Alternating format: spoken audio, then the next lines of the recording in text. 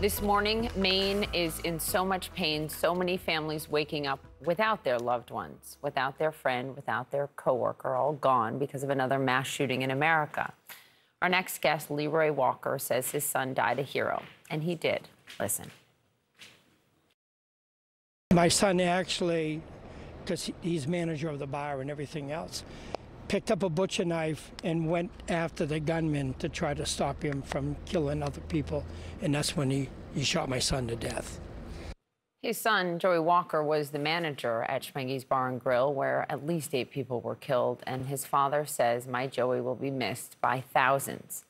Leroy Walker joins us now. He's also a city councilor in Auburn, Maine, just miles from where this happened. Leroy, thank you for being here this morning. And what a hero your son was. When you think about that, what does it say about the man that he was to you? I'm very proud of my son. I know that definitely he would do this all over again if this was to happen. All my life and all my son's life, we have faced many other things that have been crazy at times in life. Meeting people is my son's biggest thing.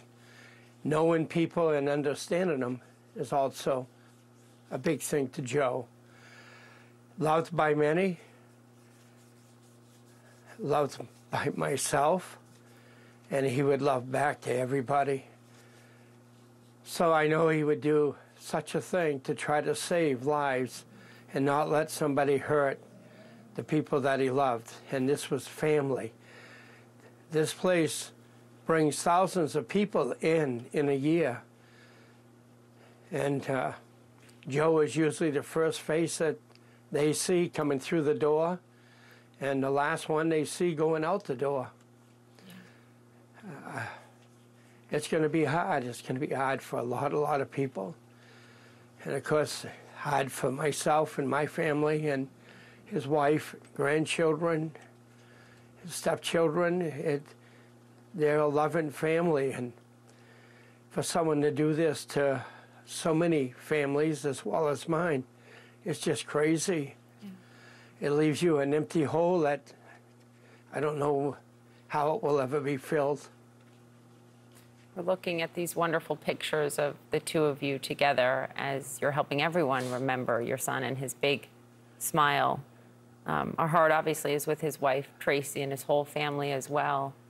He did so much to help people that needed the most. He did a lot for veterans. He was about to raise money for veterans. Yes, him and I had talked about it. I connected him with a good friend of mine that's a veteran. And Jerry DeWitt and him were going to meet, I believe, the next day. Of course, that's not going to happen now, but hopefully somebody can pick up that ball and run with it. But it's a very short time. November 11th was the date picked to do this. And yeah. I don't know if it's going to happen at this time. I'm struck by your remarks yesterday that you do not harbor hate or anger for the man who took your son's life. And I wonder how that's possible, despite your grief. You have to put that part of it, you have to put it out of your mind. You have to let the Lord do whatever needs to be done. And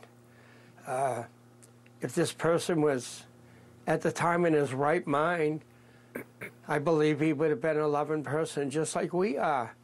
There's something that went wrong, and I just can't hate him. I believe in the Lord, and I think the Lord will prevail in the end here. And I guess we can't make our choices on people, but I can't hate this person. I've been taught different than that, I hope, anyways. And I believe in the Lord, and I have to feel that way. You can't run around this world hating people. If you do, these kind of things will happen more and more. They may be only individual things that happen, but if you hate, and the hate drives you crazy, you're going to hurt people. And I've had my ups and downs in my life, and I don't want anyone to hurt me, and I don't want to hurt anybody. And I'm sure this man, whatever happened to his mind, I'm sure he wasn't born to be a killer.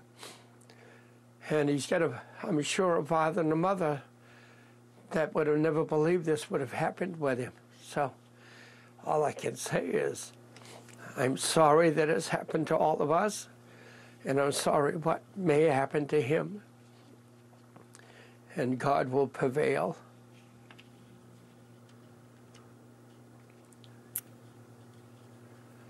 It's just, hate will never bring my son back. No, it won't. It's just amazing to hear you with so much love in your heart, Leroy. For people who don't know, you also lost your daughter 25 years ago. I did. In a car accident. So to have to lose 2 children and still be able to have such faith and such love in your heart is remarkable. What can everyone watching do for you? How can we help you?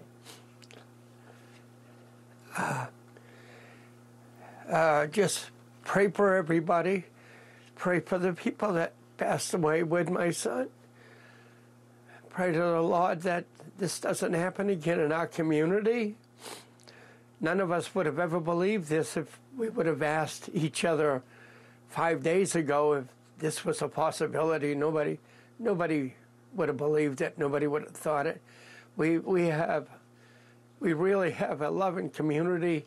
We have 2 cities here, sister cities. They both believe that their city is the best city, and that's the way we are, but we love each other. We travel back and forth to all businesses. We make plans together. Sometimes they work, sometimes they don't. And as a city councilor, I know a lot of their feelings. They know a lot of mine. The 2 cities try to make the cities the proudest place to be. Diversity, of course, is here, and we know that. But we don't go around shooting each other. I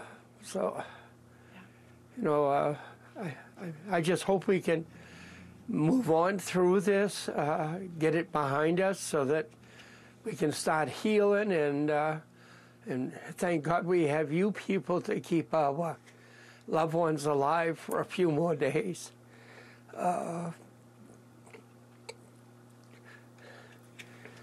Leroy Walker, your son, it is clear that all the good in him came from so much good in you.